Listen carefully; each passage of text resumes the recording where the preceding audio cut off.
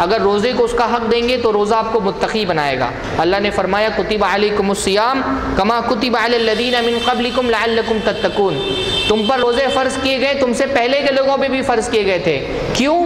تاکہ تم تقوی والے بن جاؤ۔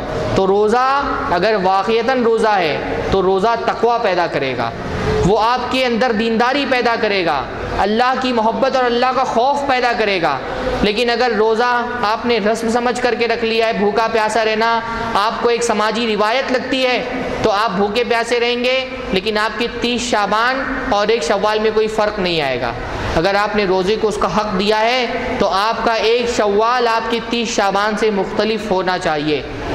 یہ روزہ آپ کے اندر دینداری پیدا کرنی چاہیے، یہ روزہ آپ کے اندر تقوی پیدا کرنا چاہیے، یہ روزہ آپ کو نمازی بنائے گا، یہ روزہ آپ کو پرہیزگار بنائے گا، یہ روزہ آپ کی نگاہوں کو نیچی کرنے والا بنائے گا۔ کب؟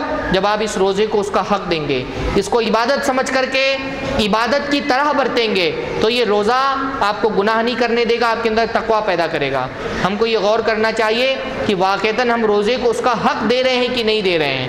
اگر یہ روزہ واقعتاً روزہ ہے تو یہ روزہ آپ کا دل اللہ سے جوڑ دے گا، آپ کے دل میں اللہ کی محبت پیدا کرے گا، آپ کے دل میں توحید کی محبت پیدا کرے گا۔ اور اگر یہ روزہ اللہ رب العالمین کے لیے نہیں رکھا گیا ہے تو حالت یہی ہوگی کہ آپ پورا رمضان گزار دیں گے اور وہی رفتار بے ڈھنگی جو پہلی تھی وہ اب بھی ہے۔ اللہ رب العالمین ہماری روزوں کو برکت کا سبب بنائے، ہم کو ان روزوں کو حق ادا کرنے کی توفیق نصیب فرمائے، رمضان کی ان بابرکت سعادتوں کو اور رحمت کے اس مہینے کو زیادہ سے زیادہ اپنے حق میں استعمال کرنے کی توفیق نصیب فرمائے۔